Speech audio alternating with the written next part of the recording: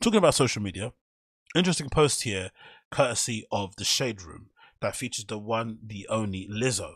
And she made a point here that I've kind of been saying a little bit, which is maybe another second in and out, right? Or an out this year, 2023, sorry, will be to just stop believing people. And I think I didn't necessarily clarify that properly beforehand. What I meant by stop believing people is that I think people in general, maybe it's just me getting older and realizing this thing, but people lie a lot.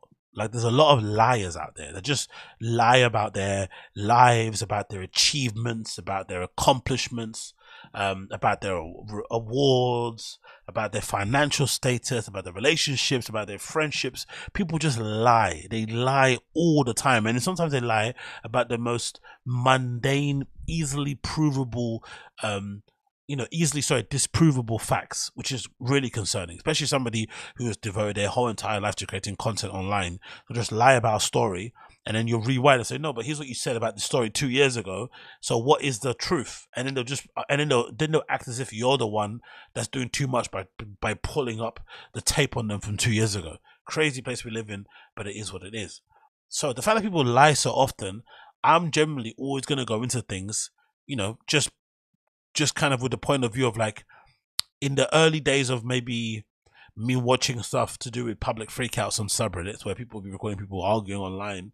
I remember one thing I took away from it after watching a lot of those clips of people arguing with somebody in a Walmart, somebody trying to run away with some expensive designer clothing and getting tackled by a security guard, two women hurling racial abuse at each other, whatever it may be. Just these crazy videos of just humans outside just, wanting to tear each other limb from limb. One thing I realized that was quite common was that there was always this perspective of somebody that was filming the video from their smartphone and then kind of like goading the person on the receiving end to respond or to say something like, oh, say that thing you said to me again. What do you say to me? What do you call me? That kind of thing, right? And I've realized across, like, oh, this is a narrative thing.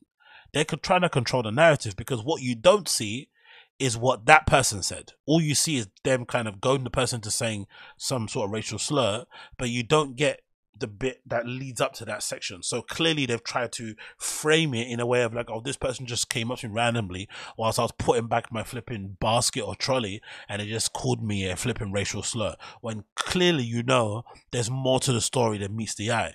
And I feel like a lot of the stories, a lot of the accusations and a lot of the things people say out there on the internet, there's more to it than meets the eye. So you have to kind of approach it thinking, you know what, I'm just not gonna believe people just based on what they say because they say it, because people be talking a whole lot of mess. And it kind of leans a little bit to counterculture with what Lizzo's saying here. Lizzo's kind of framed it in a very woke, kind of like, strange way, because none of this really makes any sense. But if I'm passing through it, I kind of get where she's going from. So this is a screenshot taken from the Shade Room of Lizzo's Twitter, where she says the following: "This may be a random time to say this, but it's on my heart. Cancel culture is appropriation. There was real outrage from truly marginalized people, and now it's become trendy, misused, and misdirected. I hope we can phase out this, focus on our outrage on the real problems." So basically, her saying the end of cancel culture, please, the end of cancel culture. I've said from the beginning, I've always thought cancel culture was less about, well, what I had assumed it was in the beginning was more so a way to kind of have some level of like social justice. Like if you couldn't get justice in the courts, if you couldn't get justice with the police, then you'd have to get justice in a social level by kind of embarrassing your accuser, right? Or embarrassing the perpetrator of whatever crime or whatever inconvenience or whatever argument or whatever disagreement, whatever you had during that time, right? That's what basically it would come down to. And it was kind of sad to see, right? People legitimately had horrible cases of like SA and R word and whatnot, and all they had was the ability to shame the person that did it to them in public and kind of let it be known, and then hope maybe the powers that be in the industry they work in would distance themselves, which would then lead that person to be in financial ruin, blah, blah, blah. But it's not exactly like them going to prison. Because imagine if you were a victim of SA and R word, you'd want them to get everything. You want them to get prison time, stripped of assets, divorce, kids leave them. You want the worst of the worst happen to them. So the fact that they only get, some barrage of hate online for a week and they might get dropped off a couple of shows, it can, it maybe leaves a bit of a sour taste in the mouth. But that's what I thought cancel culture was about.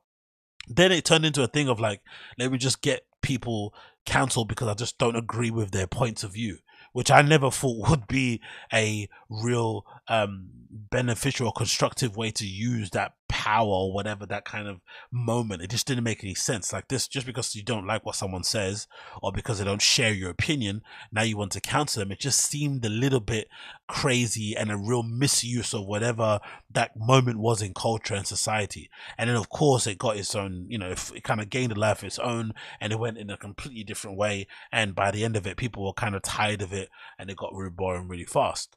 But I also think the other part of social cancel culture that I didn't like was this thing where a lot of people were doing, where they would email and kind of contact people, like the narking and the snitching. I didn't like.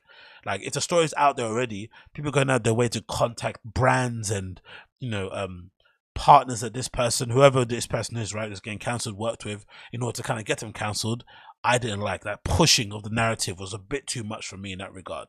Like, going out of your way to try and end somebody's quote unquote career when the evidence is out there, the story is out there. Let the natural course of sort of like, life and the industry kind of take its course, and slowly but surely they would obviously probably get their just desserts. But another part of me thinks the other side of cancel culture that I didn't like was this weird thing that's kind of happening with the Nepo baby discussion. And now stay with me. It feels like with me, the Nepo baby discussion, the nepotism baby discussion, right?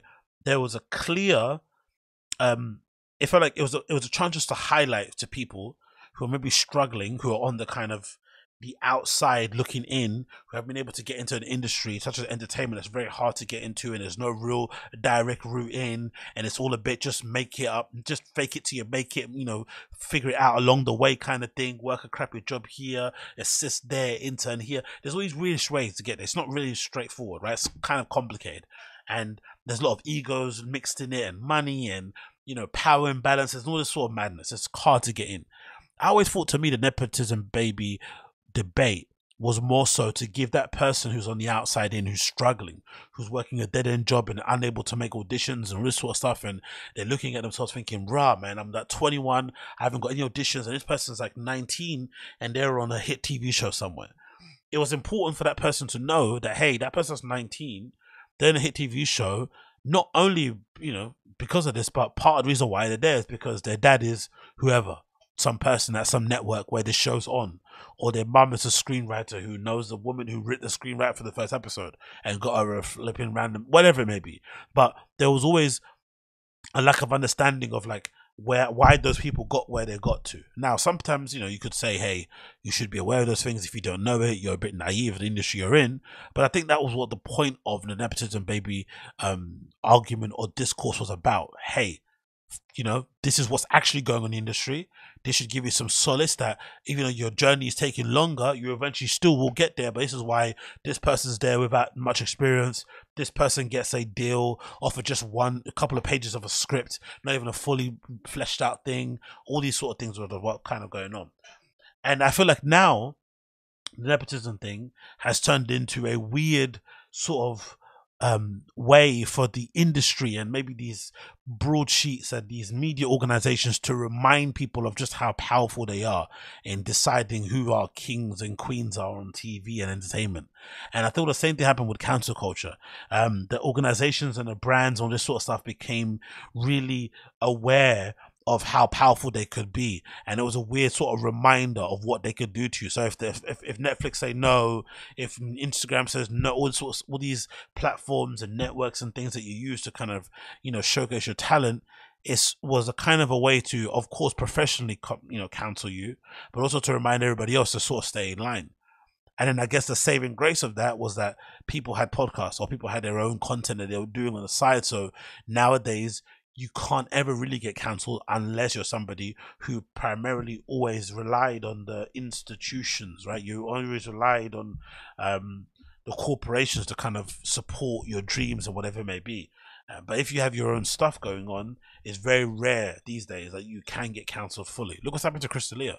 Chris D'Elia is essentially being accused of running a sex cult, sometimes with underage girls, allegedly, and his fans are still sticking by him.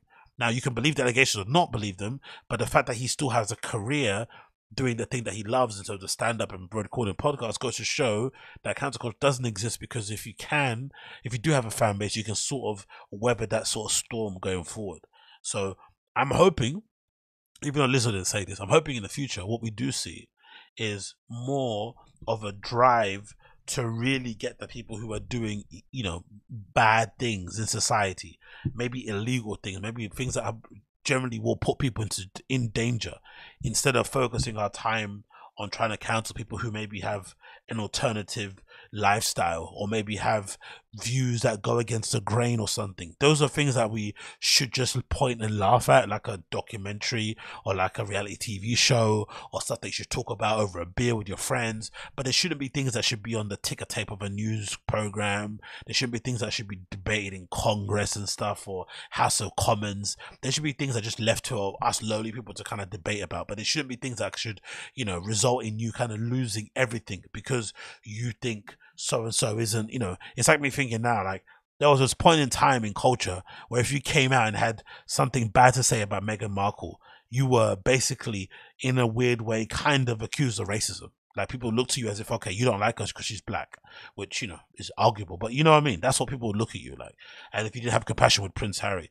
But now, because of all the press they've been doing, look how the conversation's shifted around them. It's not obviously full court press in terms of hating them, but the acceptance of people being willing to hear the other side of the argument as to why they're not really too keen on Meghan Markle or Prince Harry nowadays is allowed more in public discourse. So these things can change. So to counsel somebody based on their opinion in a moment, which feels a little bit crazy, it feels a little bit contrarian, it feels a little bit edgelordy, is a bit short-sighted, because you never know, in a couple of years that could end up being what everyone's thinking anyway, and then that person lost a career and now everyone's kind of there rabbiting their flipping beliefs that they held a long time ago. So I'm not really too sure if that's what Lizzo was getting at, because I can't, again, she's kind of said it in woke Twitter Yas Queen speech, but from what I was able to glean, that was kind of what I felt like she was getting at. So big up Lizzo for standing up for that sort of thing, because she clearly doesn't need to with her level of celebrity.